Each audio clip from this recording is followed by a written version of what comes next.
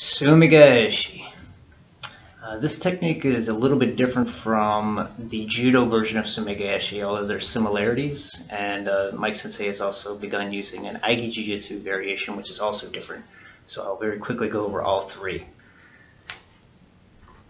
Set these up in practice. I have two belts under the door. I'm going to have them about foot width apart. Standing kumikata, square with my partner. Whichever of these three I'm doing, I'm always just kind of sitting, getting out of the way. If I'm facing you and I'm going to throw you, I want to get my hips completely out of the way. So I'm sitting to one side or the other. The difference between the techniques is what I'm doing with my feet. My understanding of the traditional Danzan-ryu version of Sumi Gaeshi is I'm actually going to catch both of the feet and then lift the legs up.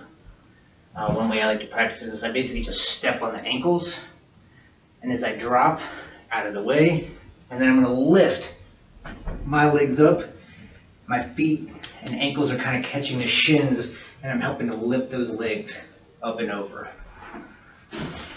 Practice that here. Up, sit, catch the belts, and lift the belts up. Step in, sit out, and lift the belts up. The judo version of Sumi Gaeshi is very similar, except you're only using one leg, and you're not catching the ankle, you're catching the inside of the knee or the inside of the thigh. So it's going to be the same idea, still getting my hips out of the way.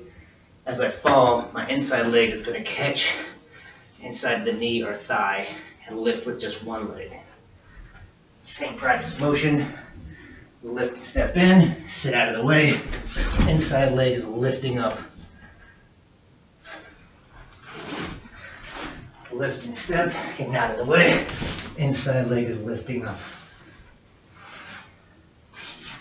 The most common version we're using now is Sensei's Aiki Jiu-Jitsu variation, which is essentially Yoko Akare. Instead of stepping just in front of the feet, I'm actually stepping past on one side, and then I drop to the other. And just lift.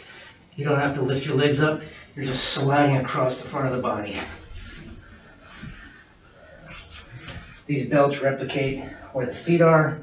I'm stepping past the outside foot with both feet.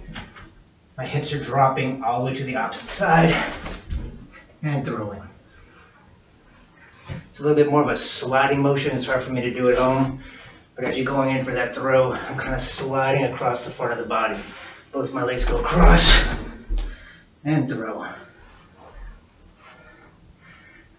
Traditional Danzan-ryu variation, Sumi Gaeshi, catching those ankles, lifting both legs. The judo version, just catching the inside knee or thigh of the close leg, lifting and throwing. The setup is the same for all three if you want to practice it with the belts. Good luck practicing Sumi Gaeshi at home.